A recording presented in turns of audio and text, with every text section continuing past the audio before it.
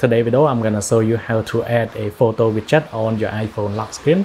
So you can see I have two photos right here on my lock screen. To do it, it is pretty simple.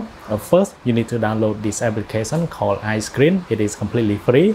Now open it, and now you need to swipe on this, click on lock screen, and then you're gonna scroll down until you find photo. Click on photo right here, and I'm gonna remove this one. Click on plus. You need to add your own photo. Let's say I'm gonna add this one. Click on it, and then click on confirm. Click on done, and click on save into my widget. And if you click on my widget right here, you can see the photo that you have just added at the moment. Now go back to your lock screen, hold on it, click on customize, select your lock screen, and now let me remove this one.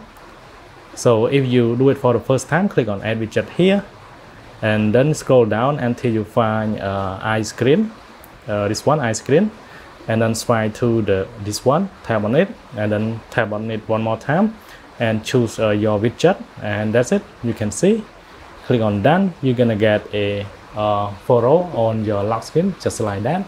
Thanks for watching. I hope you like this video. Then I will see you guys in the next one.